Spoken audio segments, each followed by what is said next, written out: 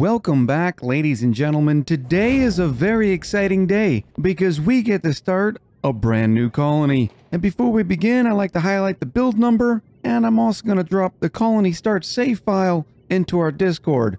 So if you're not a member of our Discord yet, you know what to do. The server invite link is in the video description. Without further ado, we'll hit the new game into survival. And this time we're actually going to start on a spaced out map. And that has to do everything with the type of playthrough we're going to have. Because in this playthrough, we are colonizing every single planetoid with at least 2 duplicants. Now, for the first time in a long time, we are not going to be playing max difficulty or any sort of absurd challenge. I am very, very happy about this. But I do figure that we would start on one of these lesser played asteroids. Now, each one of these starting planetoids starts with its own unique challenges. For instance, some of them may not have oil. Others may not have any reed fiber. And interestingly enough, unlike the default start, your main planetoid can have a bunch of different features. For instance, here in the Quagmire's asteroid, it starts with mixed boulders, a frozen core, and medium boulders. But regardless of how we start, we're going to make sure that we put multiple duplicants on every single asteroid. Some of them are going to be a little bit more difficult than the others.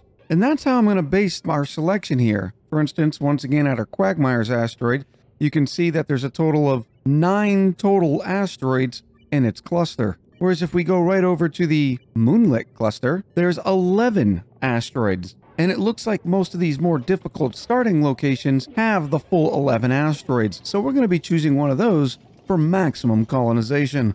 And I think we've decided on the Moonlit cluster, but I don't think we want to make it too easy by being able to flip through this and be like, oh yeah, we're definitely going with metallic caves, which gives you a bunch of extra metal ore.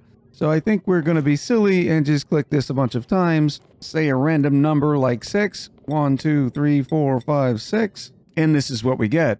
Needless to say, it also randomizes all these other asteroids as well. So it looks like our starting asteroid is going to come with a frozen friend, and is metal rich. I'll take that one. Here's our starting settings.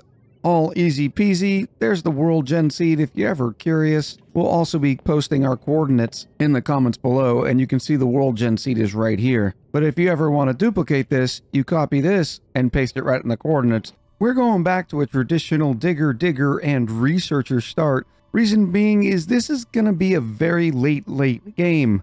It's going to take upwards of 2,000 cycles to be able to colonize every planetoid and reach for max sustainability. So we're probably going to be sitting around 40 or 50 duplicants total.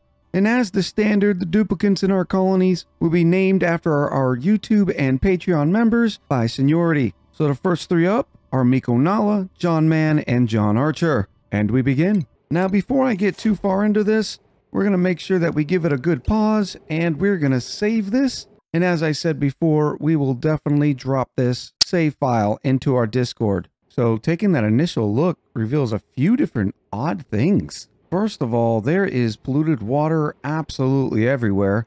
Looks like cobalt ore is going to be our starting metal ore. We do have some fresh water up here, which is very important. But look at this. There's a little bit here that we can get our initial cycle 1 bathrooms up with. But also interesting is look at the fossil right next to the starting location. This is definitely going to be interesting. We also have a bunch of polluted mud. We'll also check out the star map. Click on our home colony. Ugina? Is that how we pronounce that? And once again, it looks like Randy is out to destroy us. There is absolutely no water on this colony. Well, save from the natural gas geyser that we can then put into some generators and get the polluted water out, but that's a little thin. We're going to start right over here, be able to get us enough material to build some ladders, and I think we're just going to put the ladder system right here for now. Now obviously with this sort of start, all these pockets of polluted water, it's not going to be the cleanest, but we'll be able to fix it up a little bit later.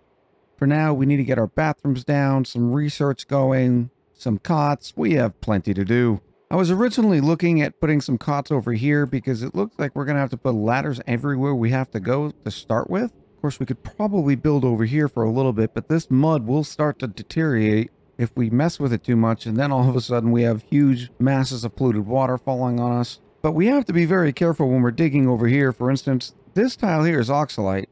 So if we dig out the tiles around it, eventually all that oxygen will be consumed, and once again, we'll lose all that water, and it's going to mix with the polluted water. Additionally, if we dig out this dirt above this mud will crack and fall, and once again, same sort of splish splash problem. So instead, it looks like we're going to be digging out through over here and getting into all sorts of this polluted water problem. But since we're going to do it, we might as well do it right. We're also going to dig out some of this area, drop this water into here, and then try to clean it up afterwards. In the meantime, though, it's very tight. In fact, this polluted dirt is the only thing saving us from losing our fresh water supply. We're going to dig down here. That way, this water will have some place to flow to, and then we're going to try to dig all of this up as well. I don't think we're going to be able to avoid polluted water on this colony, so we might as well start with a sort of polluted water tank and get access to some beautiful, beautiful cobalt ore. And then finally, we'll end up putting a bottle emptier there to be able to mop this up. And we're going to try to put some nice tiles right here, and that way we can still dig down and hopefully make this a sort of sleeping area. And yes, all this beautiful polluted water right now is germ-free. Let's see how long we can keep it that way, huh? Incidentally, we already have 3 dupes with hypothermia because of all of the digging inside the polluted water. Sorry, but it just had to happen. And wonderful hypothermia gives you a -5 from science, machinery, construction, cuisine, and gives you a little bit of sneeziness. Eventually, we'll be able to click on this polluted water, but we're not going to do that quite yet because, yeah, it stinks having all the polluted water bottles, but it's almost already bedtime, so I want to try to get those cots up as quick as possible. Oh, well, this is a problem. The fossil requires hard digging, and of course, we don't have hard digging yet. Let's go to plan B. Speaking of the hypothermia, the temperatures around here actually look pretty controlled, hovering around 22 degrees. We've got our cots complete. Yes, it's not exactly 5-star accommodations, but it'll do for now.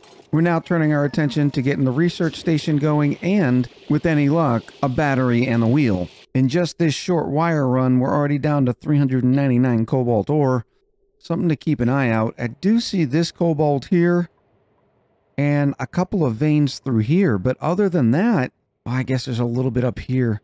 We're looking kind of thin. And of course, more polluted water is draining just as we thought it was going to happen, but this is okay because we now have our tank here, and we'll get all this mopped up and eventually put in the bottle emptier, but day one is day one priorities. We now have bathrooms, cots, and research. It's now bathroom and mealtime. On the menu is going to be the nutrient bars, of course, and then the swamp chard hearts. Here in this messy pit of an asteroid, that's the default food source. The question is, what are we going to go to? I'm seeing all these bog buckets, and that's probably going to be it. But as the star map showed us, we don't have any vents and geysers producing any polluted water. We could also go into early fish fillets. There seems to be plenty of fish to get something going. The issue with the fish fillet, though, is going to be the algae. There does seem to be some on this planetoid, but yes, you can feed your fish seeds, but you have to get them started on algae. And then once they're tame, then you can kick them over to normal seeds. I mean, that's a lot of fish. Starting off with research, we're definitely going to go into food, but I think because we're going to be on the wheel for a little bit, we need to get that jumbo battery. It just saves so much time on the wheel. The issue, though, is while the original research station takes dirt, advanced research is going to take water. And you can see here we're already down to about 4.5 tons. Not to mention, if my theory is correct, there's not going to be a lot of sand on this planetoid. So what we see is what we get, which makes even more sense to go with the Pacu, because then we can take that polluted dirt and eventually get sand.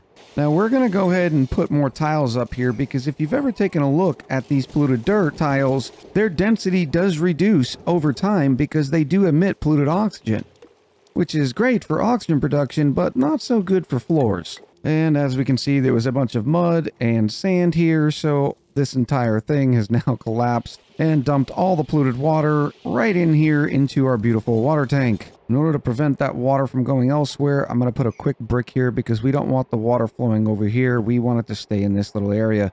But since everything's a mess now, we might as well build a proper water tank somewhere as well. Yeah, we have one world of a mess. And we don't have to worry about any time being spent at the research station, well, because it's flooded. I don't think we have too much of a choice. We need to get unflooded. So I think we're just going to put a hole right here and let all the polluted water just drain into here, and we'll deal with it later. Well, that can't be a comfortable way to use the bathroom.